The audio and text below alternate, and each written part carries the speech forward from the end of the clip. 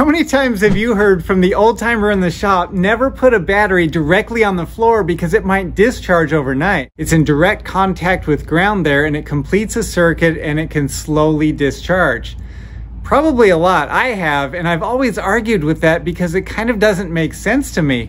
These batteries have a plastic case and plastic is not a very good conductor of electricity. So where does that contact come from?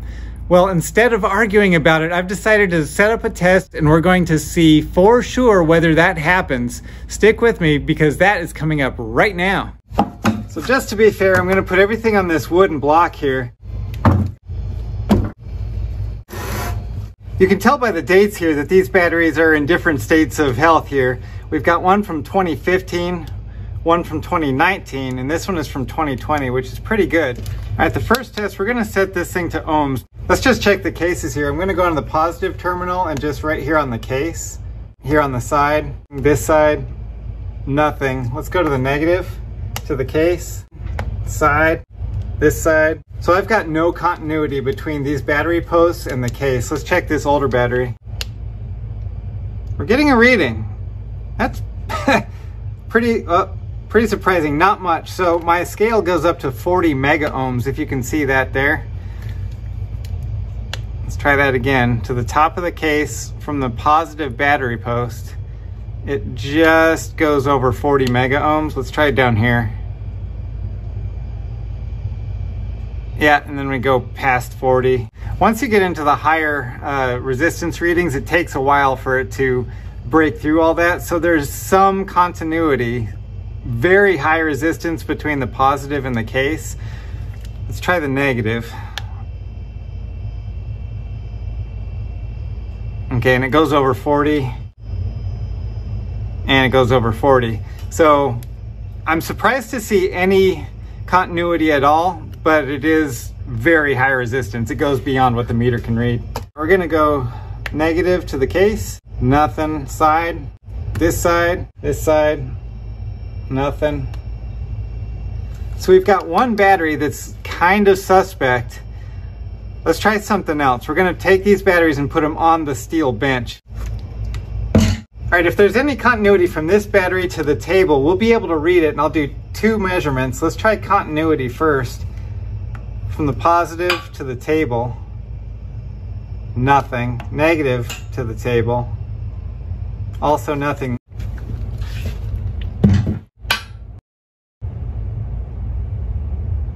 Okay, we go over 40 mega ohms again. Let's try this on the negative.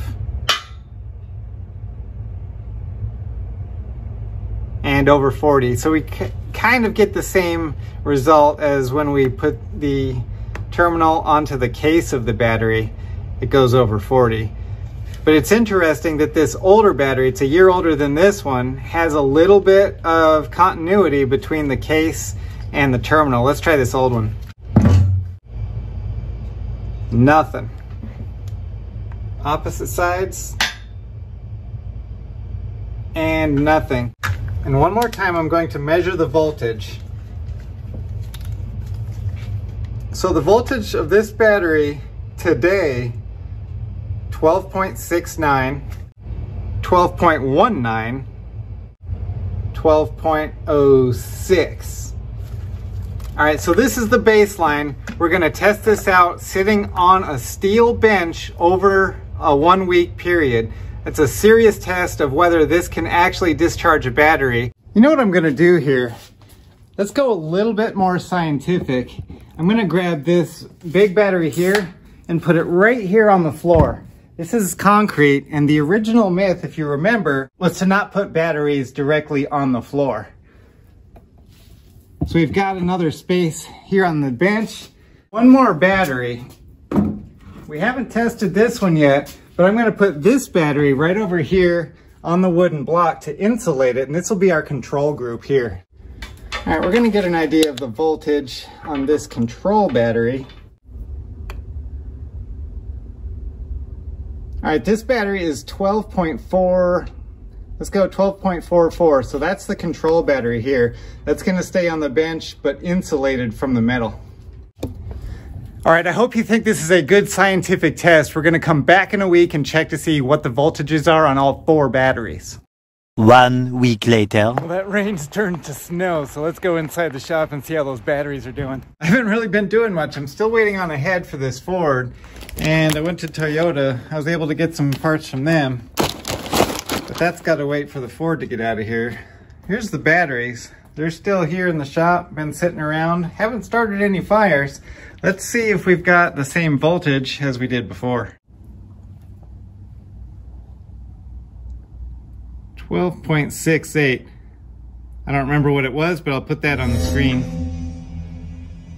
12.20. And our control group, this is the one that's been sitting on the wood being insulated. 12.45.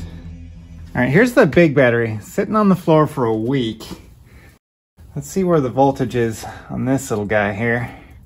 1206. I didn't write down the results from last week, so I got to review the video to see what the voltages were on those batteries, but it doesn't seem like they were discharged all that much.